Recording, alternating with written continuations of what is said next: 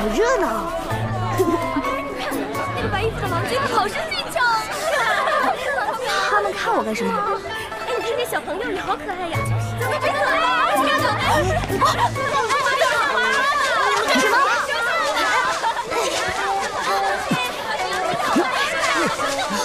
公主，公主，去那看看去。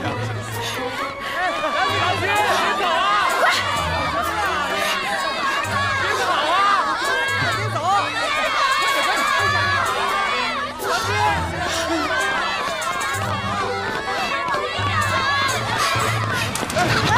我的鸡！你撞飞我的鸡了！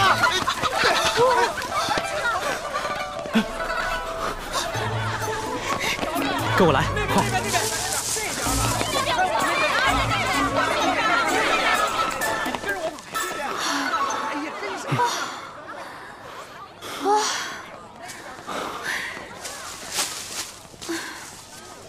黄哥哥，帮我把后面的拔一下。在下裴树，想必三位很少独自出门吧？你怎么知道？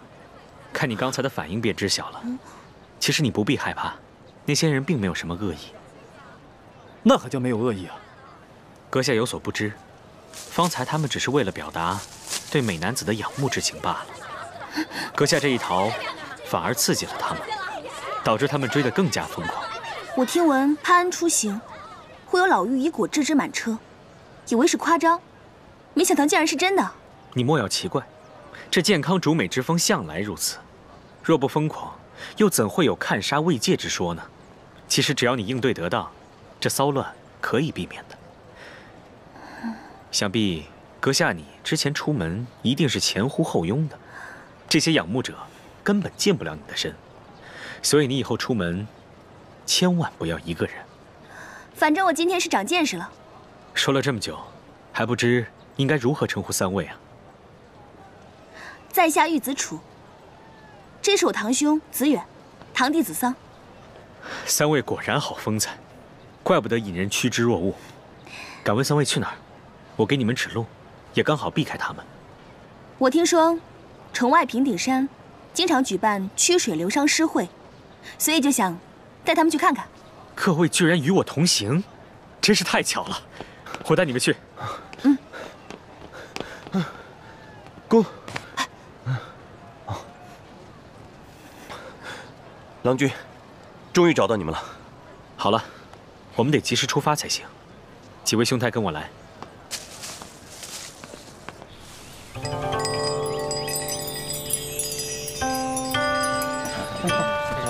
就是这儿，就是这儿了。你们快点啊，我先走一步。哎，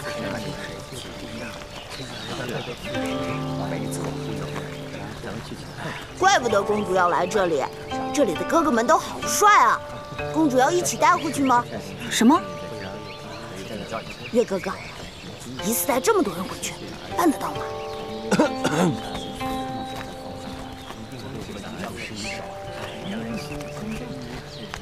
看什么看啊！就算你们进了府，也得叫我声哥哥呢。童言无忌，童言无忌啊！这小孩可真有学。刘桑，你不要胡说八道，我来这可不是为了美男子的。那公主过来是为了什么啊？这不都是健康的名流吗？听说怀远的诗才惊人，前来见识一下。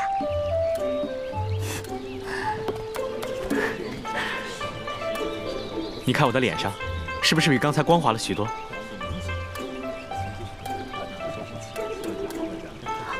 你刚才特意去擦粉了？对呀，参加这种场合，我自然是要准备了。这个粉是我特意从新兰坊购来的桃花粉，这种桃花粉擦在脸上细，而且不容易脱落。不信，你也来试试。哦。那这些人呢？这些人都擦粉了吗？这些人一大半吧，因为擦了粉以后呢，皮肤又白又嫩。难不成你不知道？啊，想必子楚兄你家处偏僻，所以不知这健康风尚。所谓美男子啊，则是冰清玉洁，肌肤如雪，才是神仙中人呢。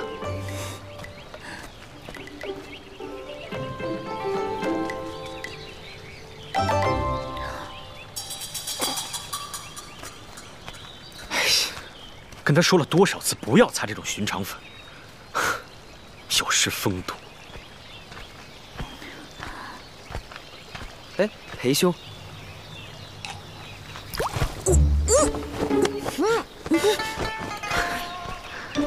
什么味儿啊？当然是用来熏衣服的香啊。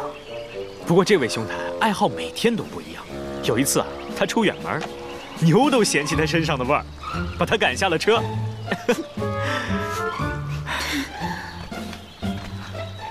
哎，裴兄，别踩我影子啊！对不起，对不起。多谢。他在干什么呢？阳光之下，背影俊朗。 他当然是在欣赏自己的影子。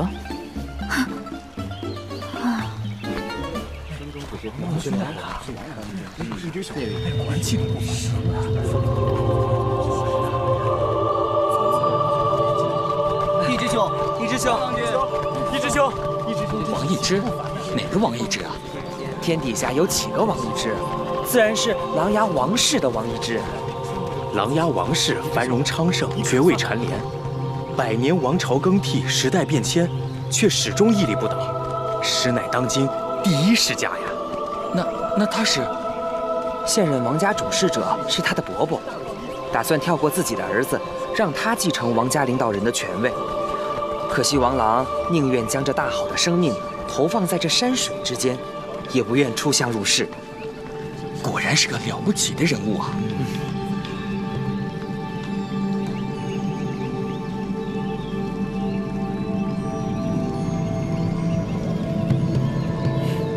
一只兄，来这边请。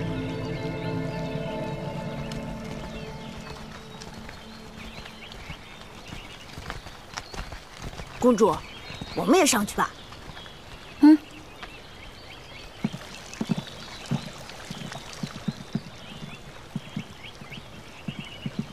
萧兄，请坐。